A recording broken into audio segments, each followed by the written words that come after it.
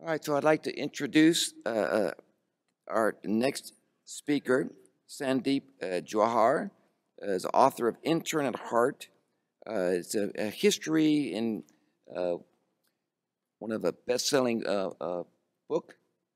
Is Sandeep around? Okay, Sandeep, come on up here. We're looking forward to this.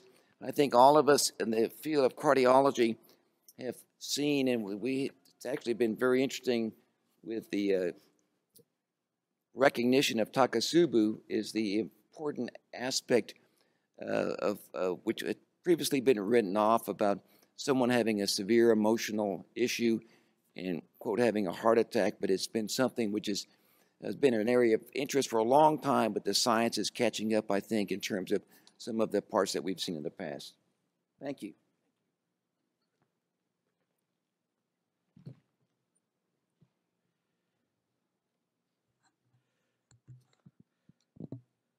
Well, thank you very much, Dr.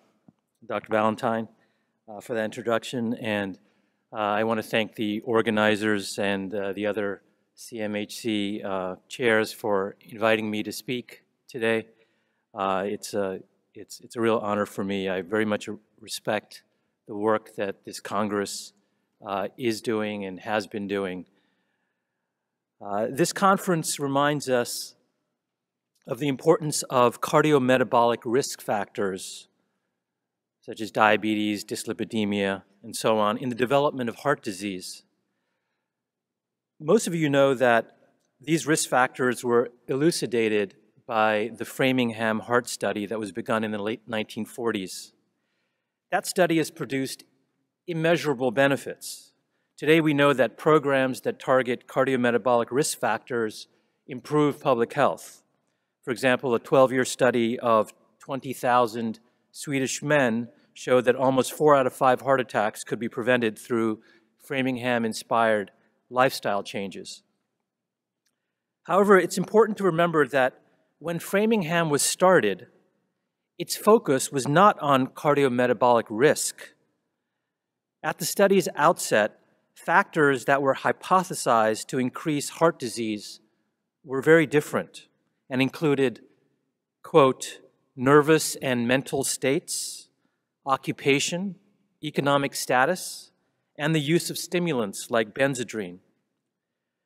But the character of the study changed in the early 1950s. The focus shifted toward investigating biological rather than, quote, psychosocial risk factors.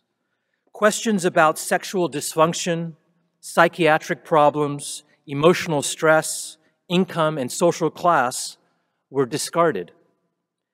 As one researcher put it, the Framingham study, as it emerged in the 1950s, had, quote, little interest in investigating psychosomatic, constitutional, or sociological determinants of heart disease. My talk today will focus on precisely those factors. In other words, on what one might call the emotional aspects of the human heart. This subject would have come as no surprise to our ancient philosophers. Over the course of history, the heart has always been a symbol of our emotional lives. It was considered by many to be the seat of the soul, the repository of the emotions. The very word emotion derives from the French verb émouvoir, meaning to stir up. And perhaps it is only logical that emotions would be linked to an organ characterized by its agitated movement. The symbolism of the emotional heart endures even today. If we ask people which image they most associate with love, there is no doubt that the Valentine heart would top the list. The heart shape, called a cardioid, is common in nature. It appears in the leaves, flowers, and seeds of many plants, including silphium, which was used for birth control in the early Middle Ages and may be the reason why the heart became associated with sex and romantic love. Whatever the reason, hearts began to appear in paintings of lovers in the 13th century. Over time, the pictures came to be colored red, the color of blood, a symbol of passion. Later, heart-shaped ivy, reputed for its longevity and grown on tombstones, became an emblem of eternal love. In the Roman Catholic Church, the heart shape became known as the Sacred Heart of Jesus. Adorned with thorns and emitting ethereal light, it was an insignia of monastic love. This association between the heart and love has withstood modernity. When Barney Clark, a retired dentist with end-stage heart failure, received the first permanent artificial heart in Utah on December 1st, 1982, his wife of 39 years asked the doctors, quote, "Will he still be able to love me?" Today we know that the heart is not the source of love or the other emotions per se. The ancients were mistaken. And yet more and more we've come to understand that the connection between the heart and the emotions is a highly intimate one. The heart does not originate our feelings, but it is highly responsive to them. In a sense, a record of our emotional life is written on our hearts. Fear and grief, for example, can cause profound cardiac injury. The nerves that control unconscious processes, such as the heartbeat, can sense distress and trigger a maladaptive fight or flight response that signals blood vessels to constrict, the heart to gallop, and blood pressure to rise, resulting in damage. In other words, it is increasingly clear that our hearts are extraordinarily sensitive to our emotional system, to the metaphorical heart, if you will. Let me start by discussing what is perhaps the archetype of the heart-head connection, Takotsubo cardiomyopathy, or the broken heart syndrome. As you are all aware, in Takotsubo cardiomyopathy, the heart acutely weakens in response to extreme stress or grief, such as after a romantic breakup or the death of a spouse. Patients, almost always women for unclear reasons, develop symptoms that mimic those of a heart attack. They may develop chest pain and shortness of breath, even congestive heart failure. On an echocardiogram, the heart muscle appears stunned, frequently ballooning into the distinctive shape of a takotsubo, a Japanese pot with a wide base and a narrow neck. Though we don't know exactly why this happens, the syndrome often resolves within a few weeks. However, in the acute period, it can cause heart failure, life-threatening arrhythmias, even death. This syndrome may occur even when patients are not conscious of their grief. The husband of an elderly patient of mine had died 2 weeks prior. She was sad, of course, but accepting, maybe even a bit relieved. It had been a long illness. He'd had dementia. But a week after the funeral, she looked at his picture and became tearful.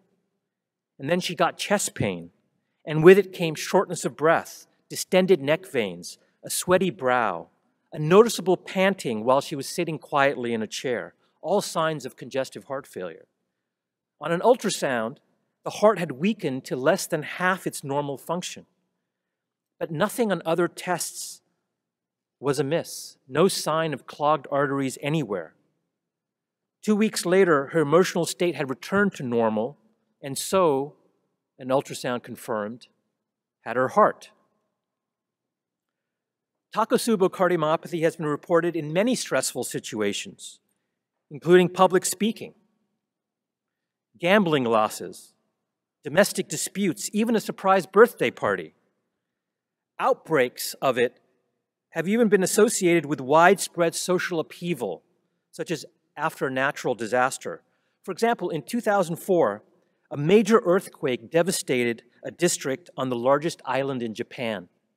39 people were killed and more than 3,000 were injured. On the heels of this catastrophe, researchers found that there was a 24-fold increase in the number of Takotsubo cases in the district 1 month after the earthquake, compared with a similar period the year before.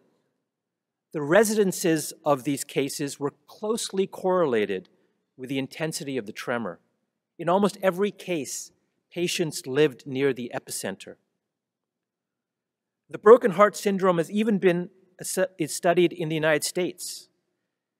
Scientists at the University of Arkansas identified almost 22,000 patients diagnosed with Takotsubo cardiomyopathy in the United States in 2011. The highest rate of cases, nearly triple the national average, was in Vermont, where a tropical storm wreaked more damage that year than in nearly a century. The second highest rate was in Missouri, where a massive tornado ripped through the town of Joplin, killing at least 158 people. Though these geographic areas were not the only ones hit by natural disasters that year, the scientists noted that their populations were perhaps less prepared because of a lack of experience with natural disasters, and thus more vulnerable to the ensuing distress. Interestingly, Takotsubo cardiomyopathy can develop after a happy event, too. But the heart appears to react differently, ballooning in the mid-portion, for instance, rather than at the apex. Why different emotional precipitants result in different cardiac changes is a mystery. But today, perhaps as an ode to our ancient philosophers, we can acknowledge that even if our emotions are not located inside our hearts, the biological heart overlaps its metaphorical counterpart in surprising and mysterious ways. Heart syndromes, including sudden death, have long been reported in individuals experiencing intense emotional disturbance or turmoil in their metaphorical hearts. In 1942, the Harvard physiologist Walter Cannon published a paper called Voodoo Death, in which he described cases of death from fright in people who believed they had been cursed, such as by a witch doctor, or as a consequence of eating taboo fruit. Sometimes the victim, all hope lost, dropped dead on the spot. What these deaths had in common was the victim's absolute belief that there was an external force that could cause their demise and against which they were powerless to fight. This perceived lack of control, Cannon postulated, resulted in an unmitigated physiological response in which blood vessels constricted to such a degree that blood volume acutely dropped, blood pressure plummeted, the heart acutely weakened, and massive organ damage resulted from a lack of transported oxygen. Cannon believed that voodoo deaths were limited to primitive people, quote, so superstitious, so ignorant, that they feel themselves bewildered strangers in a hostile world. But over the years, these types of deaths have been shown to affect all manner of modern people too. Today, death by grief has been observed in spouses and siblings. Broken hearts are literally and figuratively deadly. These associations hold true even for animals we wouldn't consider vulnerable to emotional disruption. For example, in a study in the journal Science, researchers fed caged rabbits a high cholesterol diet to study its effect on heart disease. Surprisingly, they found that animals in high cages got much more cardiovascular disease than ones in cages near the floor. The scientists investigated air circulation and other possible factors without success. Then they discovered that the technician who delivered food played more often with the animals in the lower cages than with the ones near the ceiling. So they repeated the study, randomly dividing the rabbits, all of them fed a high cholesterol diet, into two groups. One group that was removed from their cages and petted, talked to, held, and played with, and another that remained in their cages and was ignored. The first group had 60% less aortic disease on autopsy than the second, despite having comparable cholesterol levels, heart rate, and blood pressure. Consider another example, Japanese immigrants. Coronary artery disease is relatively rare in Japan. However, its rate is almost double in Japanese immigrants who settle in Hawaii and triple in those who settle in the mainland United States. Parts of the explanation might be that Japanese immigrants adopt unhealthy American habits, like a sedentary lifestyle or a diet rich in processed foods. Still, Framingham cardiometabolic risk factors do not fully explain the disparity. In the early 1970s, Sir Michael Marmot and his colleagues at the UC Berkeley School of Public Health studied nearly 4,000 middle-aged Japanese men living in the San Francisco Bay Area. They found that immigrants who stayed true to their Japanese roots, as evidenced in surveys by their ability to read Japanese, the frequency with which they spoke Japanese, the frequency with which they had Japanese coworkers, and so on. That group had a much lower prevalence of heart disease, even when they matched Americans in terms of serum cholesterol and blood pressure, than immigrants who were more integrated into their new culture. Traditional Japanese immigrants had coronary disease rates in line with their homeland counterparts. Westernized immigrants had a prevalence that was at least 3 times higher. The authors concluded that, quote, retention of Japanese group relationships is associated with a lower rate of coronary heart disease. And so, acculturation, they declared, is a major risk factor for coronary disease in immigrant populations. Now, if cutting traditional cultural ties increases the risk of heart disease, then psychosocial factors must play a role in cardiovascular health. Today, we know this to be true in many strata of human society. For example, American blacks in poor urban centers have a much higher prevalence of hypertension and cardiovascular disease than other groups. Some have proposed genetics to be the deciding factor.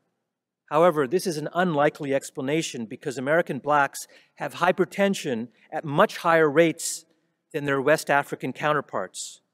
Moreover, hypertension pervades other segments of American society in which poverty and social ills are rampant. Peter Sterling, the University of Pennsylvania neurobiologist, has written that hypertension in such communities is a normal response to what he calls chronic arousal or stress. In small pre-industrial communities, he writes, people tend to know and trust one another. Generosity is rewarded. Cheating tends to be punished. When this milieu is disrupted, as in migration or urbanization, there is often an increased need for vigilance. People get estranged from their neighbors. Communities become diverse and more mistrustful. Physical and social isolation often results. Add in poverty, fragmented families, and joblessness, and you get extremely stress-prone populations. The chronic arousal triggers release of hormones such as adrenaline and cortisol that tighten blood vessels and cause retention of salt. These in turn lead to long-term changes like arterial wall thickening and stiffening that increase blood pressure that the body tries to then maintain. In Sterling's formulation, nothing is broken except perhaps the system. The body is responding exactly in the way it should to the chronic fight or flight circumstances in which it finds itself. If Takotsubo cardiomyopathy proves that acute psychological disruption can damage the heart, Sterling's theories suggest that chronic low-level stress may be just as harmful. His theories put psychosocial factors front and center in how we think about and approach heart problems. They show that chronic heart disease, unloosed from a Framingham cage, is inextricably linked to the state of our neighborhoods, jobs, and families. Heart disease in this conception is no longer strictly biological. It is cultural and political as well. improving our social structures and relationships becomes not only a quality of life issue, but also a public health concern. The harmful cardiovascular effects of chronic arousal apply to traditionally white communities too. One example is the Whitehall study, also conducted by Marmot, of 17,000 male workers in the British civil service. In this study, early death and poor health were found to increase stepwise from the highest to the lowest levels of the civil service hierarchy. Messengers and porters had nearly twice the death rate of higher-ranking administrators, even after accounting for differences in smoking, plasma cholesterol, blood pressure, and alcohol consumption. None of these civil servants were poor in the usual sense. They all enjoyed clean water, plenty of food, and proper toilet facilities. The main ways they differed were in occupational prestige, job control, and other gradients of the social hierarchy. Marmot and his co-workers concluded that emotional disturbance, because of financial instability, time pressures, lack of advancement, and a general dearth of autonomy, drives much of the difference in survival. He writes, quote, "Both low-grade civil servant and slum dweller lack control over their lives. They do not have the opportunity to lead lives they have reason to value." In my book, Heart: A History, I describe how the care of the heart has become less the province of philosophers who dwelled on the heart's metaphorical meanings and more the concern of doctors wielding technologies that even a century ago, because of the heart's exalted status in human culture, were considered taboo. The great pioneers include Daniel Hale Williams, the African-American doctor who performed the world's first documented open-heart surgery in Gilded Age Chicago, and C. Walton Lillehei, who connected a child's circulatory system to a healthy parent's, paving the way for the heart-lung machine. A common theme connecting such discoveries is the transformation of the human heart from an almost supernatural object imbued with metaphor and meaning into a machine that can be manipulated and controlled. But these manipulations, we now understand, must be complemented by attention to the emotional life that the heart, for thousands of years, was believed to contain. Consider, for example, the lifestyle heart trial published in the British journal The Lancet in 1990. 48 patients with moderate or severe coronary artery disease were randomly assigned to usual care or an intensive lifestyle that included a low-fat vegetarian diet, an hour of daily walking, group psychosocial support, and stress management. After a year, the lifestyle patients had nearly a 5% reduction in coronary plaque. Control patients, on the other hand, had an average 5% more coronary obstruction after 1 year and 28% after 5 years. They also had roughly double the rate of cardiac events, including heart attacks, coronary bypass surgery, and cardiac-related deaths. Now, here's an interesting fact. Some patients in the control group, the authors said, adopted diet and exercise plans that were almost as intense as those of the intervention group.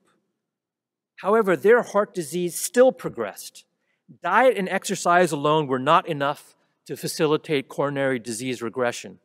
At both 1- and 5-year follow-ups, stress management was more strongly correlated with the reversal of coronary artery disease than exercise. The lead author of the study said this, quote, "The need for connection and community often goes unfulfilled in our culture.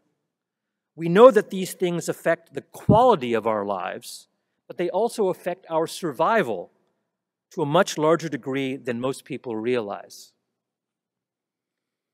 Many studies have suggested that he is right. For example, patients who are depressed after a heart attack are several times as likely to die within 6 months as those who are not, irrespective of usual cardiac risk factors like high cholesterol, hypertension, obesity, and smoking. Menopausal women with no history of cardiovascular disease who expressed more hopelessness on a psychological questionnaire had more carotid artery thickening and an older vascular age than matched patients who felt good about their lives. Now, no doubt, many of these studies are small or observational, and of course, correlation does not prove causation. It is certainly possible that stress leads to unhealthy habits, and this is the real reason for the increased cardiovascular risk. But as with the association of smoking with lung cancer, when so many studies show the same thing, and there are mechanisms to explain a causal relationship, it seems capricious to deny that one probably exists. What many doctors have concluded is fully consistent with what I too have learned in my nearly 2 decades as a heart failure specialist. The emotional heart affects its biological counterpart in surprising and mysterious ways. And yet medicine today continues to conceptualize the heart as a machine. That conceptualization has had great benefits. Cardiology has undoubtedly been one of the greatest scientific success stories of the past 100 years. Heart transplants, pacemakers, coronary bypass surgery, implantable defibrillators, coronary angioplasty, all of these things were discovered or invented after World War II. However, it's possible we've approached the limits of what scientific medicine can do to combat heart disease. Indeed, the rate of decline in cardiovascular mortality has slowed significantly in the past decade. An autopsy study suggests that 80% of Americans 16 to 64 years old have at least the beginnings of coronary artery disease. These findings indicate that the 4-decade-long decline in heart disease may be coming to a halt. We will need to shift to a new paradigm, one focused on prevention, to continue to make the kind of progress to which we have become accustomed. In this paradigm, psychosocial factors will need to be front and center in how we think about health problems. Despite the centuries-old association of the heart with emotions, this is still a domain that remains largely unexplored. Last I checked, the American Heart Association still does not list emotional stress among the key modifiable risk factors for heart disease, perhaps in part because blood cholesterol is so much easier to reduce than emotional and social disruption. We need a better way, one that recognizes the power and the importance of the emotions that the heart, the metaphorical heart, was believed to house for millennia. Today, it is increasingly clear that chronic diseases like hypertension, coronary disease, and heart failure are linked to the state of our neighborhoods, jobs, families, and minds. To treat our hearts optimally will require intervention on all these fronts. This is much easier said than done, of course. Psychosocial repair is just as prone to unexpected consequences, difficult trade-offs, conflicting values, and diminishing returns as any medical treatment. But we will have to find ways, as Peter Sterling has put it, to, quote, reduce the need for vigilance and to restore small satisfactions, such as our contact with nature and with each other. For some, this will require city planning initiatives to encourage walking or bicycling, for example, instead of more sedentary lifestyles. Others will require fortification in more social realms, such as the enhancement of public life. For still others, cardiovascular benefits will come from more individual pursuits, such as meditation and stress reduction. Whatever the case, it is increasingly clear that the biological heart is inextricably linked to its metaphorical counterpart. Our mindset, our coping strategies, how we navigate challenging circumstances, our capacity to transcend distress, these things, I have learned, are also a matter of life and death. Thank you.